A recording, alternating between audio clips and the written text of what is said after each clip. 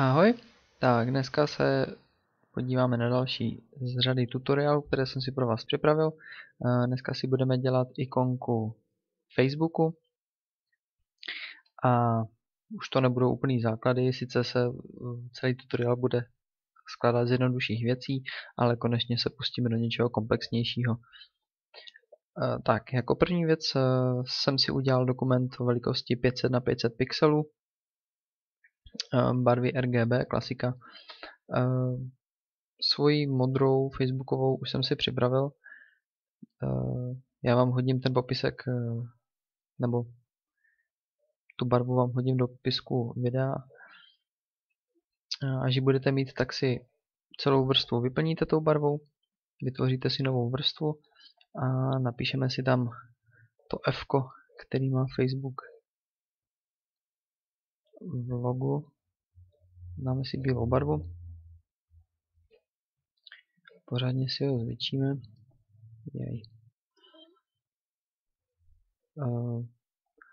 Tady s tím F bude trošku problém, protože Facebook používá v tomhle logu font Lucidia Sans a ten je bohužel na internetu zpoplatněný, nebo já jsem ho teda nenašel nikde zadarmo a já budu používat font Lucidia Sans Unicode.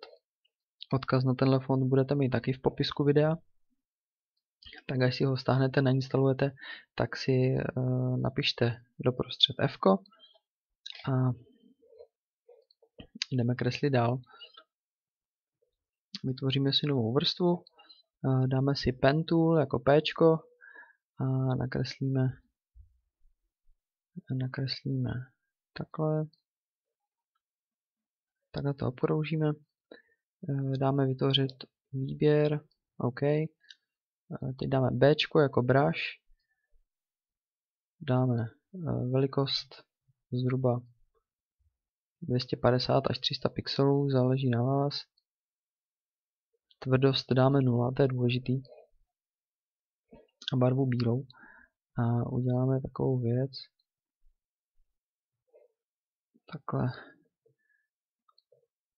Tak až to budete mít, tak dáte D, to znamená, že se vám ztratí to ohraničení.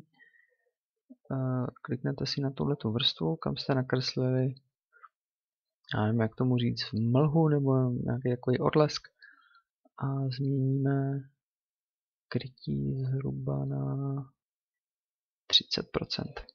Jo, to vypadá dobře. Tak jako další si vezmeme zaoblený obdélník, poloměr 1 cm a nakreslíme ho zhruba někam takhle. Barvu bude mít bílou. Dvakrát poklepeme. Dáme krytí výplně, musíme dát teď na 0%. A teď dáme překrytí přechodem. A dáte si z bílé do průhledné.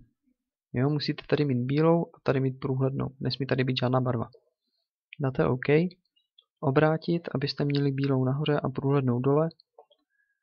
A krytí dáme na 20, kolik 25, dáme 25%, klikneme OK.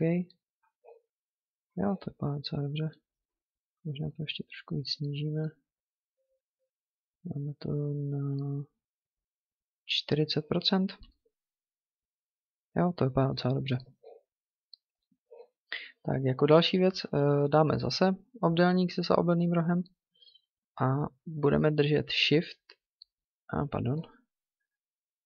Zaoblený obdélník.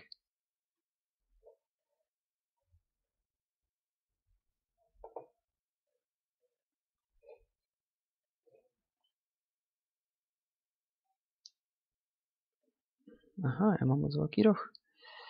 Tak, dáme 0,5. Zkusíme takhle.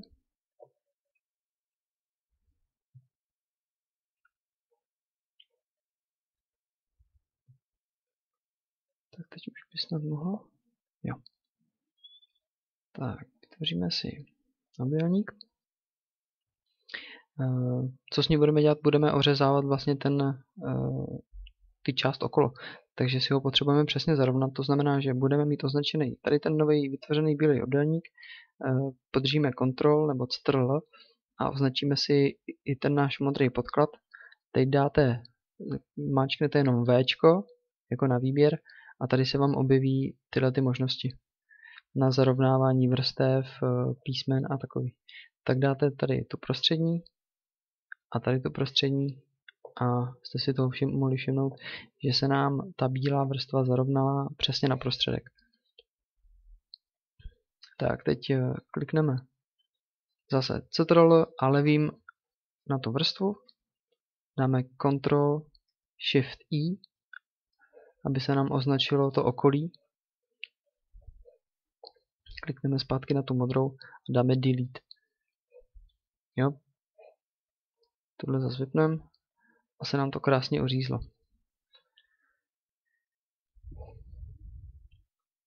Dvakrát poklepeme na náš podklad.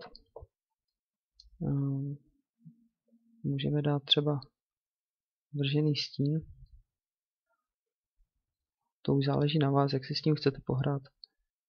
Máme třeba 5 a 5.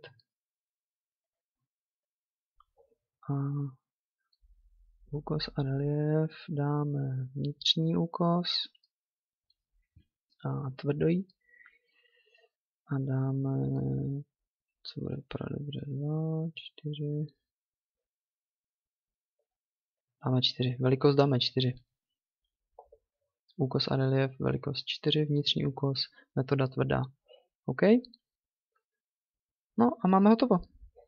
Vlastně ještě ne. Tohle nechám být, ale tohle ještě trošku zmenším. A zase chytnu si tohle a zarovnám to pěkně na prostředek. Teď jsem si to celý posunul, což jsem nechtěl. Dáme to zhruba sem. Jo, to vypadá dobře. Ještě můžeme to F zarovnat. Tak. Já doufám, že jste mě stíhali. Bylo to docela jednoduchý. Pokud byste měli nějaké nejasnosti, tak mi napište do komentářů a já vám to zkusím dovysvětlit ještě jednou nebo udělat tutoriál extra. Jak se třeba dělá ořezávání, anebo jak jsem udělal tady ten jednoduchý efekt s brushem. Mějte se, ahoj.